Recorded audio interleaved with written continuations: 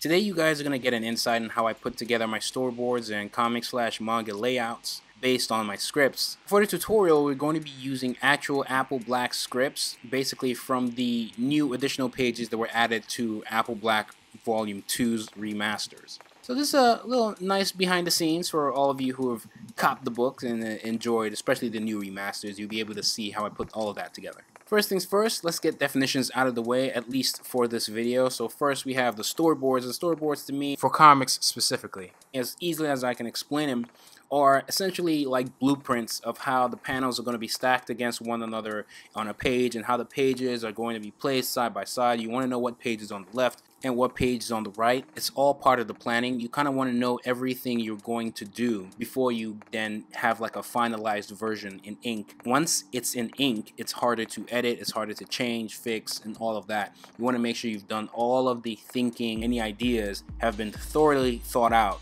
in that storyboarding phase. After the storyboarding phase, the way you can do that can be in little thumbnails on a sketchbook, or it's kind of up to you how you want to do it, but this is how I do it. In some cases, they're actually often referred to as names. Anybody who's watched Bakuman or read it knows what I'm talking about. It could be directly on a separate layer if you're working digitally, and then the next step would be a penciled, more defined, less sketchy draft, and then you go into inking. And then, list goes on, toning or coloring, all depends on what route you're taking to execute your pages from start to finish. It's always good to know and good practice to know what page ends up where, if it's going to be on the left or it's going to be on the right. That way, based on the reading orientation, you can plan a cool twist or reveal after they flip a page. So you're building tension in that spread. If the reading orientation is from left to right, you're building tension from the left page to the right page to make them want to flip the page for the reveal. You can't always overuse that trick, but there are several ways of doing it, and you just kind of have to find a way that works for you, and it's something that you can justify. I've seen comics where the panels kind of get smaller to make things tense as you keep on reading from the left page to the right page, and then once you flip the page, the new panel on the left, is this huge big page revealing something, whether it's a twist or some kind of cliffhanger or whatever the case may be, and that just keeps the reader engaged and keeps them where you want them. You're doing this with the script, the dialogue, all of that, and with the visuals using the storyboards. Now, if you can do it without the dialogue, in some cases it can actually be better, but you can use both. During the storyboarding phase, you're also thinking about where the text bubbles are going to be placed, how the panels are going to be shaped. If you want it to be simple, let's say the scene is really calm, you might want the panels to be very organized. But if it's like a chaotic scene, you might want to have it popping out of its original place. You might have it bleeding all the way to the edge of the paper, and I'll kind of elaborate on that as we go forward. How the actual drawings are going to be shown, what are the storytelling techniques that you're going to utilize within the panels, what camera angles are you going to use, why are you using those camera angles, like what are you showing. You don't want every panel to just be a headshot, headshot, headshot, headshot. You want to show other things, show background. Why are you showing that background? You're showing the background from a certain angle. Why are you showing the background from a certain angle? So you're showing characters, you're thinking about the camera angles you're showing them from. You're thinking about the body parts you're showing and why you're showing that. You're thinking about the panels that you have strategically planned to let them have backgrounds and for some to not have backgrounds. And depending on your style, maybe all of them should have backgrounds and maybe only a few of them should have just enough backgrounds within the scene so that the reader knows exactly where the scene is taking place. Or maybe your original idea is to draw backgrounds in every panel, but you've organized things in such a way that you know the important backgrounds to draw before others in case of time. Maybe your style requires that some backgrounds aren't necessarily going to be physical backgrounds with a room and a chair and a whatever, and maybe they'd be abstract because they're symbolic as to something else, referencing something else, or maybe they're an Easter egg. All of this is you figuring this out within the blueprint of the comic, which is the storyboard. Maybe sometimes you're building tension, or you want to surprise them with that page flip, and they're flipping to a double spread where a panel goes across one page to the other, depending on how big or impactful that reveal is. how you cut the panels diagonally, all of that you figure out in this phase. Now, the way I do it with my comics is I derive my storyboard based off of the scripts, which leads to our next definition, which is my scripts. Now, people have their own ways of putting this together. You can actually go the more industry standard or formal way of putting this together and use the format used for, you know, Hollywood screenplays or whatever you want to do. Also, in my case, as a one-man army, it doesn't matter where I write the script. I'm just using Microsoft Word. It's very simple here, but again, you can go a more traditional path, how you can write it in a Hollywood format with all the software that are out there. But as long as you know what you're writing, you're fine. If you're working in a team, you guys kind of discuss on what format you want, you do that. All of that is kind of up to you or up to whoever is in charge. Maybe if you're in a team, you want something that everybody can have easy access to and everybody can read it. But in my case, where I'm a one-man army, I don't really care about that. So my scripts, for the sake of this video, is primarily just narration and dialogue/monologue.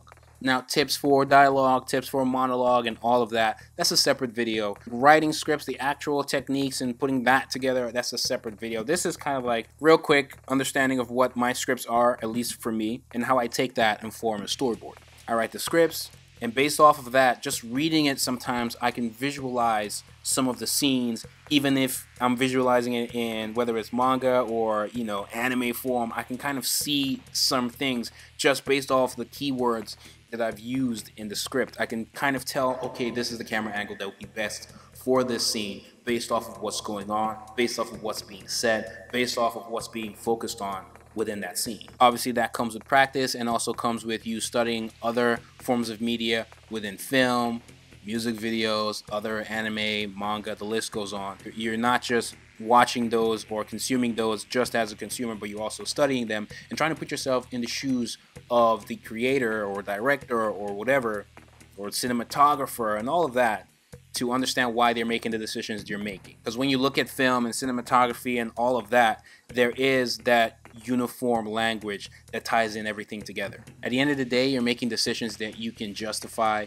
and they're based off of maybe storytelling techniques that you've picked up here and there. Usually when you see a character in front of a cracked mirror, that usually means XYZ. Or maybe you want a panel where the character is not shown directly, maybe they're shown through a reflection off of like a puddle of water on the floor or a mirror, the list goes on. Those kind of mean certain things, and so you kind of have to be thinking on that level to make the decisions that you're making. And not everything needs to be over thought out. Some things can be very simplified and very clear as to why you've chosen maybe that camera angle or that dialogue or whatever.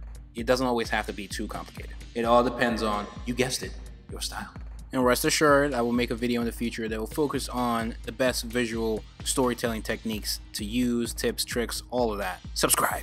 Sometimes I form the script, the dialogue, monologue, I take a step back, I come back, I review it, I edit, tweak a couple things here and there, and then I split it up into pages, right? I look at the script and I figure out, you know what, this would be a good place to end a page, or this would be a good place to end a spread, right? So I'm thinking about the script in a way where it's broken down into a left page and a right page. So I'm thinking, if the reading orientation is left to right, where is the best place to do a page flip? So I have the script split into sections of 2-page spreads each. That way I'm just working on each 2-page spread section.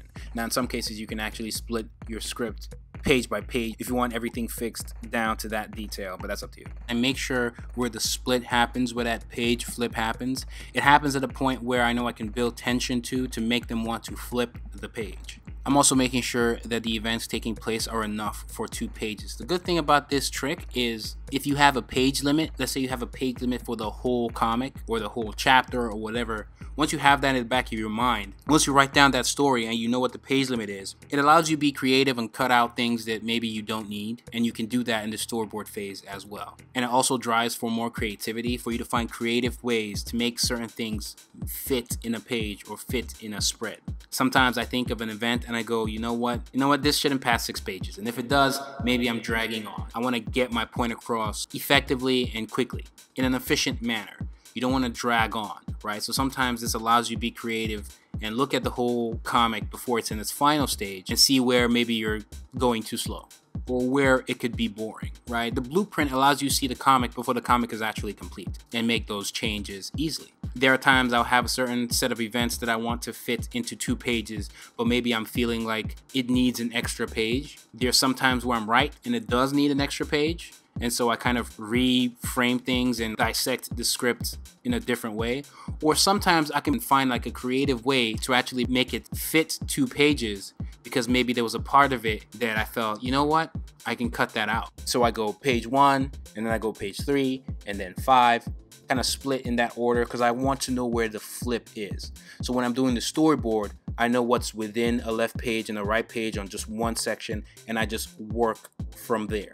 Now sometimes, even though I structure it that way, when I start storyboarding, I can change my mind because maybe I get a better idea based off of the couple sketches and concept art and the little storyboarding that I've done, that will then make me go back to my script and tweak it to fit the storyboard. And the same way we're constructing the storyboards off of the script, the storyboards can also turn around and influence the script itself.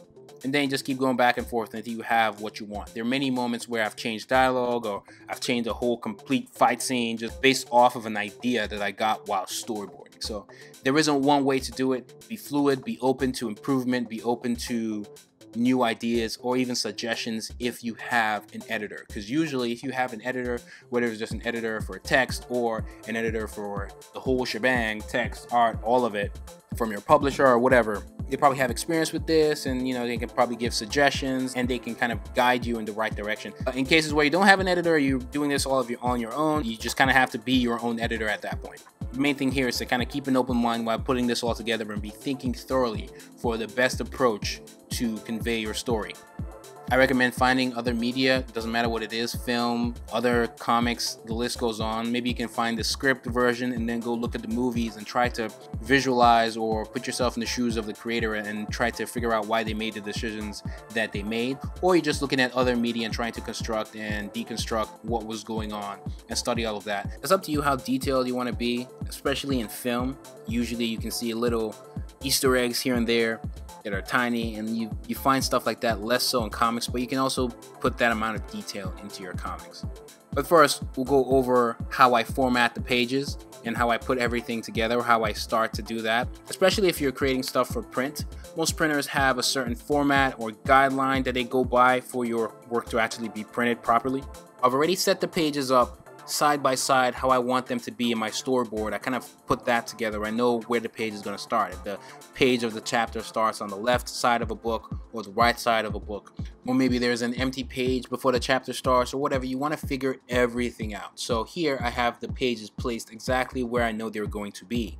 And then in some cases I join the pages together if I know that's going to be a double spread, knowing that I'll separate them later. Separated, each page needs to go through the same formatting as a regular single page, and we'll kind of go through the formatting as the video goes on. I set them up how I would imagine them to be when you open up a book.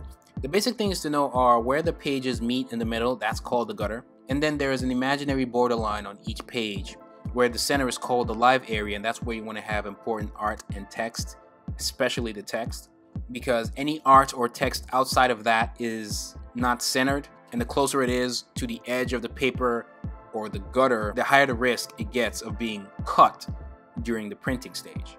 So it's always good practice to always keep important art and text within the live area, and then you are kind of creating your panels also within that live area as a guideline.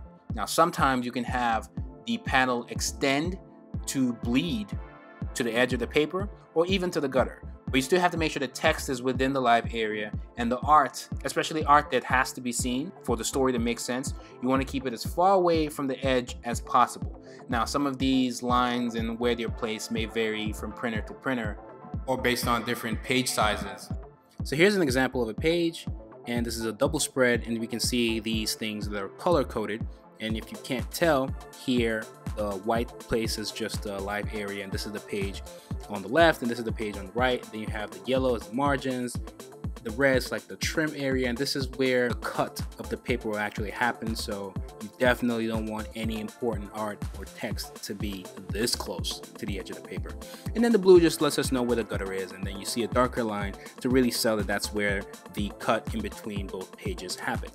And this is a page that kind of passes because all the text is within the live area, All the important art that I want you to see is within the live area. We can go look at this panel over here, see all the text safely away from the edge of the paper, which is what you want to do. There is art that I might want you to see, but again, the more important art is further away from the edge. And definitely stuff in the red, I'm okay with that getting cut. Sometimes sound effects don't matter as much, so you can get away with that. But definitely text that you have to read, that's a no-no for industry standard. You want to make sure it's clearly centered, it's clearly legible, clearly readable, because what's the point of all the pictures if you can't read the actual words? And so it kind of passes all of that. Here, you can see it doesn't pass completely here because we have like some sound effect. But remember, like I said, for things that are just sound effects, you can get away with that. It depends on how lax your printer is or the format, your publisher, all that. The rules aren't the same completely. Even the margins that have been set here, this is for a specific printer. It might be different for different publishers, and you know, the list goes on. Here you can then look at the pages separately. Same thing's going on for the left page and then the right page. Here's another page. It's just the text that needs to be within the live area. So for instance, if this page was kind of like here where part of the text bubble is in the yellow and the margins, it's still fine because the actual text is safely in the live area.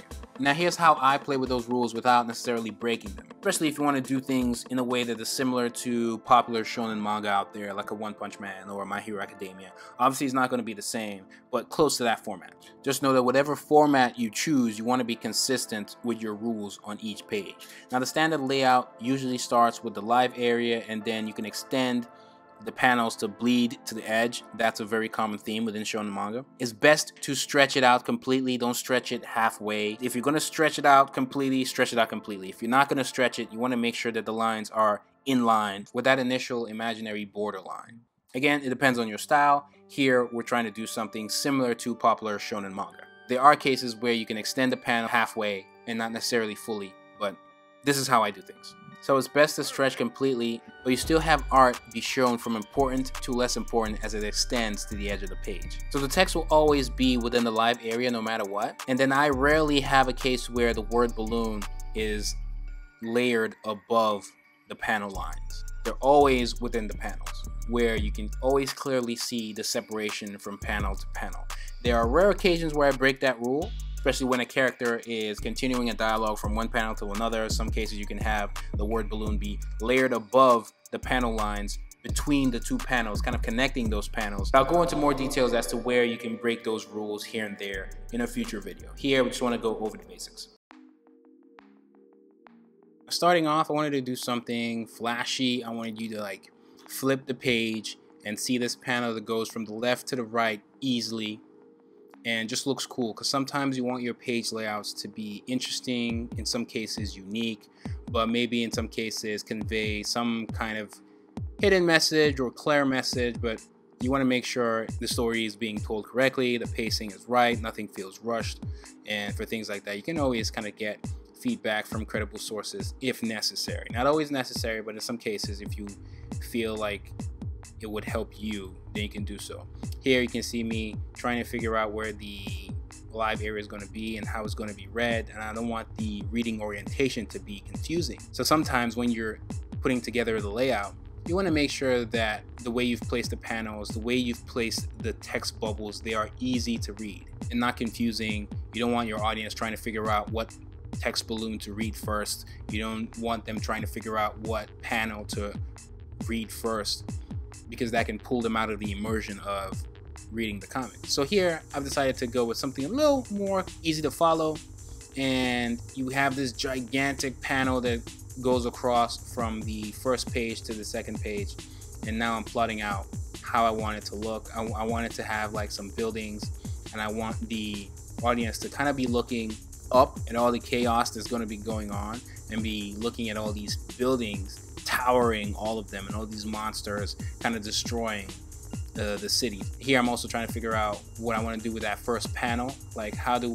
I introduce the scene, and because this is like a completely new scene. We're flipping the page to a new scene, and so I'm trying to figure out how to introduce all this chaos. And so maybe I want like buildings on the side right there, and then we have this beam coming from one of the marionettes kind of gliding through all these buildings. So I'm going to have to draw all that chaos. I'm going to figure out how all of that's going to look. I'm not too focused on the details right here during the storyboarding phase, but I just want to make sure I've thought about everything thoroughly. I know where all the text bubbles are going to be. I know what I'm looking at. In some cases, other people might not be able to decipher what I'm drawing over here, but it's just for my eyes, so I'm not too worried about that. I'm figuring out whether I want speed lines, sound effects, stuff like that, where they're going to be placed to kind of let the viewer kind of visualize how the camera is moving here. Figuring out where everything's going to be text balloon, some sound effects, where some figures, characters are going to be placed, all the damage is going to be, and just kind of going from there. Putting the other panel, I'm giving it these slanted looks, you know, because it just feels more chaotic that way versus having the panels be cut 90 degrees. And since the line above it is cut going from left to right as it's slanted down, I decided to do the opposite with the panels at the bottom. I want something where we kind of see this character come into play, and we start with her hands. You never want to have all your panels be faces, faces, faces. You always want to break things down a little bit, because if you just have a bunch of headshots every 2 seconds, then it kind of comes off cheap, boring, you know. So switch it up when you can in interesting ways that still pushes the story forward, gives it some nice pacing. So here I'm having her hands kind of rise up as she's about to use her wand. I'm going to have that tone, and I'm not going to draw backgrounds in there, so we're just going to be focusing on her hand. And then it's almost like the camera kind of pans to the left to see her head. I'm not even showing her full head. I'm not going to show like most of the nose and eyes and all of that. It will just be her lips as she's casting this spell using her wand, Fabrica, which is kind of like a fabric-based wand. And wands are essentially, you know, the tools or weapons used by sorcerers in my comic. I have several videos on wands, and I'll link to a separate video if you want to learn more about wands. So here, I've put those 2 panels there. I have them kind of stacked on top one another. Usually, the smaller the panel, the easier it is for a reader to just glide through them, right? Bigger panels, readers tend to want to spend more time with those, versus smaller panels, it's easier to just know that maybe the cuts are quick. Imagine if it was in actual film form. You can think that the camera is just making like quick cuts, and it's just going from shot to shot to shot. So that's why those panels are smaller. At least that's my reasoning for it. You kind of want to figure out yours. Now here, the next panel, again, is going to do something a little different, where we now see the full character. It's almost like she's being introduced for the first time here. I'm going to have her hands doing some fancy stuff, as the wands are going to be attacking the marionettes that are wreaking havoc. And I'm going to have her pop out of the panel just a little bit to have things be more interesting, especially to give the reader a good view of the character. Again, speed lines, all of that. Then the next panel is another panel that kind of extends from the left page to the right page. And that's just me pulling the camera back, showing her use her fabric-based wand, Fabrica, to kind of wrap 2 marionettes together. In some cases, you see me leaving notes on the side, you know, in case maybe I don't want to draw something, but I want to remind myself of stuff. So dust, particles, all of that. Here, I wanted to add more depth to the top panel, maybe have all the characters at the bottom looking up at these monsters, maybe show some more depth where some of the characters are closer to us. And all this is based on the script. Again, how I cut the panels, how I make that slant. I usually try not to have the slants be the same slants. It's almost like I switch between slants. That's for simplified things. And maybe the last panel over there kind of extends to the bottom. Here, we're doing things more chaotic, so I don't have things looking that simple. And even though I pull that to the bottom, you can also pull it to the bottom and to the left or the right, depending on what side of the book it's going to be. You just want to pull it away from the gutter, usually. The only time you go into the gutter is mostly if you want to do a double spread, kind of like what we're doing right here, or, you know, you want to do something special or different. At the end of the day, you're just seeing me making decisions that I know I can justify later. So here I'm having a clear shot of just the monsters wrapped with her wand once hitting the floor. I'm also still open to change. And that's just really the mindset that you kind of have going into making pages like this. The speed lines, that's based off of how I envision the camera moving, right? So when you see a scene, you know, whether it's film, real life, or an animation, whatever it is, if the camera moves quickly, what's going to be blurry? that's where the speed lines are going to be. And in what direction is it going to be blurry? That's, you know, the angle that the speed lines are going to be in. It's a little more complicated than that, and then maybe in the future I'll have a video on speed lines specifically. I have one in the past, but I think I can make an updated and better one. Now remember, that double spread was really 2 pages, and when I have 5 to 6, as you can see in the script, that's a double spread, so it's just 5 to 6. So here I have only 7, but really in my head I know that's 7 and 8, right? I just wanted to know where the cut is or where the page flip would happen. So this is me kind of deciding how I want the pages to be split. I kind of have a decent idea already just from reading the script. She has 2 of the marionettes kind of subdued, and so I have her at the bottom kind of saying something as she's getting some assistance or help from another character that will kind of fly from behind her. So I have this guy kind of flying behind her. They're kind of doing a little tag team here, putting some dust on the floor as the marionettes kind of dropped because it's been pulled down by Fulani's wand, Fabrica. And then he's gonna jump on it, and he's touched. It's kind of like Gambit from X-Men. He touches it and it kind of implodes. And then she's gonna pull the other one to collide with the marionette exploding. Kind of have both of them collide, killing 2 birds with 1 stone. And I'm just figuring out how everything's going to be positioned. You know, I want to make sure that there's depth. I want to make sure it looks cool. I want to make sure there's speed lines, there's dust, you know, all that stuff going on. Sound effects. I'm trying to figure out where all that's going to be positioned. And so here, there's also a movement here of the eye, where we start from her at the bottom. We go up, the speed lines also help guide us do that, and then we go to the next panel. So here, the way the panels are positioned is also me kind of telling the reader where to look, what to look at first, all of that. So you're thinking about that as well. And you have the same approach when you're putting text balloons together. Right now, they're not talking as much. Everything is very action-based, but we'll go into that a little more with the next couple pages. So I didn't like what I drew there. I'm doing an alteration here, making changes, showing more depth. I'm letting myself know it'll probably be best to show more explosion. I'm open to change. I'm open to ignoring that maybe.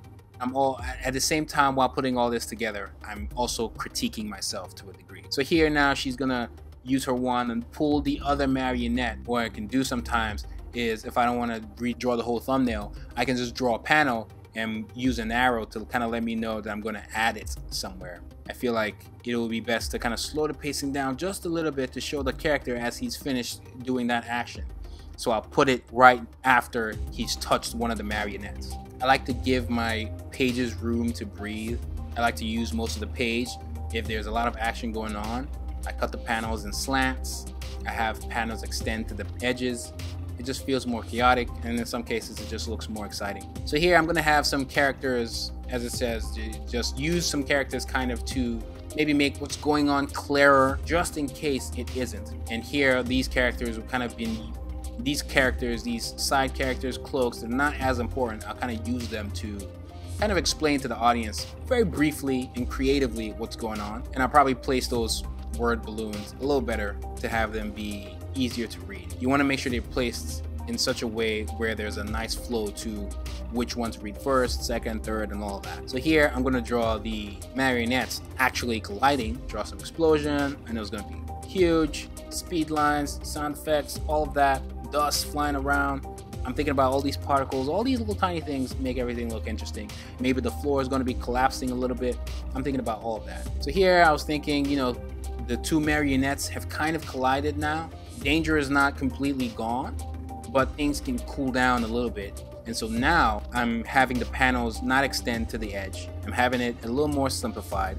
I'm having the 2 characters that just tag team those marionettes having their backs against each other, talking, and I'm also using this opportunity to explain further what's going on. Probably where I put the text balloons.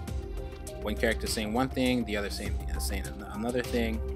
I decided maybe that's just too easy. I decided to put another, switch the camera angle up just a little bit. I kind of wanted a visual with an abstract kind of background that kind of helps sell further what he is saying. In these cases, with these close-ups, I don't need to draw backgrounds as much, so I'm just not going to do it in those cases and probably do something interesting still, but not necessarily backgrounds. And with the last panel, that's where I want to show more rebels kind of attacking the cloaks, because like I said, the danger is not completely gone, but at least 2 marionettes are down. So I'm having the panels a little calmer. Now with this panel, I know I want to show more rebels attacking. As they're talking, I want to show all the damage that's happening from the rebels, from the marionettes, from all of that, all the chaos as they're talking over it. It's almost like they're narrating, but it's really dialogue between two characters. There's also somewhat exposition. And so I just know that that panel over there is just going to be chaos. I don't know exactly how it's going to look, but that's what's in my head as they're still talking to help sell what's going on. And eventually, because he mentions things about a certain place, I decided to draw that place. Again, I'm drawing different things, keeping the panels interesting. Even though these two characters are talking, I'm not just having talking heads the whole time.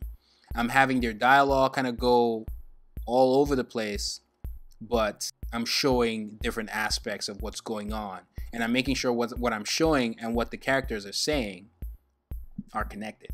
It's kind of like if you have two characters in a coffee shop, you have them talking, you show the coffee shop, they're talking, you show some headshots, they're talking, you show some close-ups maybe in their eyes or their mouth if they say something interesting. You show just the coffee in a panel, like the panel is just a cup of coffee, you know, steam, heat, whatever, flowing up with your dialogue still going on. Just keep things interesting. So I decided to switch up those last two panels and draw a background, kind of like a destination based off of what's going on with the dialogue, to let the readers know where certain characters are going, and those characters are what the two characters here are referring to. And then the chaos, I'm going to switch it up to make it look more dynamic.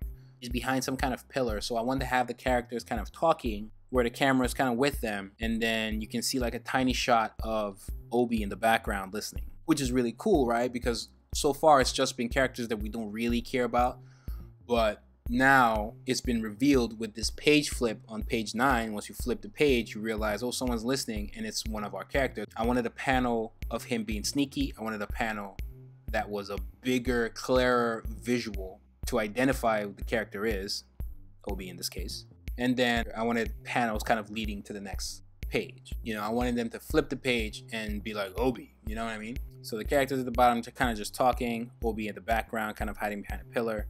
I'm figuring out if I want the panel to actually extend to the edge or not. It's still kind of calm, so they don't need to, but it's also still kind of chaotic, so you could. As he's running, that's what I wanted him to deliver, the dialogue. I just feel like it has more impact that way. Certain action is going on as he's running away. He kind of says it, you know, he's trying to find a way to get on the ship.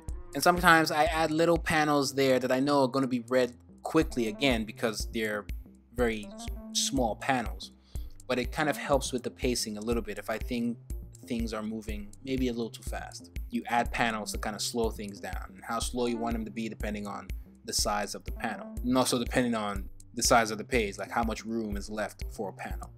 One thing I keep in mind when I'm putting my pages together, I don't like my pages to have more than 6 panels, right? But I'm always willing to break the rules. Here, just real quick, that's kind of like a very unique type of surveillance camera in my world, where it's just this weird eyeball slash plant, but it's really a surveillance camera, and you can see it blinking. It's almost like snapping pictures. But like I was saying, I don't like to have more than 6 panels on a page. Usually once I hit 6 panels on a page, I'm already kind of in caution mode. So I try to add less and less panels, and if I feel like it's getting too much, maybe I need to redraw the whole page or move the panel to the next page. And if it means I extend how many pages I actually need, I will. But usually I try to make it work, because sometimes you can eliminate things that you don't need. So I try to stay under 6 panels. Sometimes I use 1 panel, 2, 3, 4. It just, whatever works, whatever I can justify. But once it goes past 6, I start to get a little cautious. And I definitely don't like to go past 10. In fact, I don't even like to touch 10, but if I hit 10, that's where I know, all right, something is wrong. Like I can maybe get 2 panels and find a way to combine them and get the same message across, right? Because you don't want to always have your panels kind of seem like an animation storyboard. Because with the animation storyboard, you're almost drawing each frame. With comics, you're not necessarily drawing animation keyframes. You're just drawing what you need to, making sure it's cool, exciting, engaging, to just push the story forward. Use the panels to capture each major action telling the story, but you don't want to have a panel for each step a character makes. Now, there are exceptions to the rule, especially when you take into account art style or you're doing something that you can justify. In some cases, these could have been done with half the panel, but no one's complaining because the art's amazing. Hell, even looks better than some of its anime counterparts. There are obviously some rare cases where you want to draw keyframes, but at that point really you don't necessarily need to. But if you can justify the decisions you're making, then I guess ultimately it's fine. And then One Punch Man had certain scenes in the manga where they were essentially animation keyframes. Here is not so chaotic. With comedy scenes, things that are supposed to be maybe a little funny, I always try to have, you know, a little chibi, stylized, fun looking versions here and there, and I always have the panels be very small and side by side, where this is the rare occasion where I would like to do something very keyframey, just like a quick gag. I still try to make sure the panels aren't too big. And maybe you can see this is a little bit of a challenge where you can read part of the script. Maybe you guys can let me know in the comments why you think I made certain decisions based off of what you're seeing in the script and what I'm doing with the panels. Here I'm kind of going back to this page, thinking of more interesting ways I could put things together. And so sometimes I would just draw a smaller version of the page, and I wouldn't necessarily draw anything in the panels, but I'm just trying to come up with a new way to cut the panel, and then I'll have an arrow kind of letting me know what panel goes where. And you see me cutting the panel, I'm trying to make sure everything doesn't look too weird, and I'm trying to make sure it doesn't have too many panels. Luckily so far I don't think that has been too much of an issue. Here I'm tilting his head, maybe I'm drawing him from a different angle, but I think that might be more interesting. But if it's the same thing, I will just have an arrow from the previous iteration and just point to that spot. See here with the last page, I'm going to add 2 more panels because again, I feel like everything's moving too quickly. As you can see on the script where it says stuff about like an alarm, I wanted something different that didn't necessarily have our character too much into it. So maybe zooming out of the building to show that the alarm is beyond just her room. The alarm is for all the dorms. So I zoom out completely to show all the dorms, maybe even draw some characters at the bottom to show that she's not the only one listening. It just helps sell the vibe. So as the alarm is kind of finishing the notice, I kind of zoom back into the room, showing her looking at the alarm. And after that, you just keep messing with it until you're ready. Here I'm, you know, trying to make sure the reading orientation is pretty easy. The way I make my comics, my manga is left to right reading because I'm published in the US. And that's kind of the reading orientation you go for is up to you or whoever's in charge, whether it's your publisher or the country you're in. I see some people try to do right to left. That's an homage to Japanese comics, but if it's going to be published here in America, then what's the point? I'm coloring the back. Usually this is done for flashbacks and manga, but that's not what I'm doing here. I just want to be able to see the panels clearer. I knew all of this had to happen in 6 pages because anything more than that might have just been dragging on. I think I cut it down to 9 because sometimes you can look at 2 panels and you can join them together where the same goal is still met. So you just keep tweaking until you have exactly what you need before you actually then go into creating the final pages. Just be able to justify your decisions.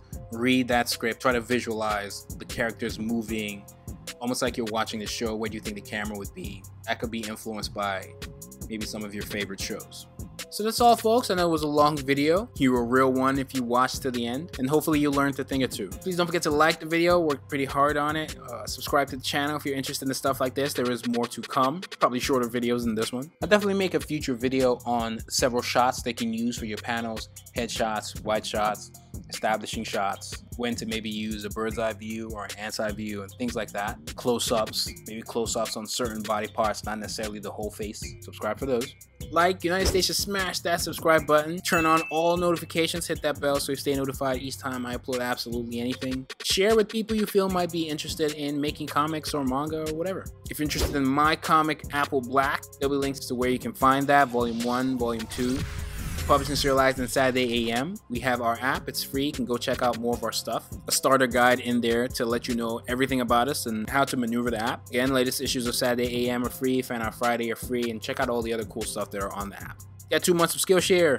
It's Whyt Manga, and I'm out.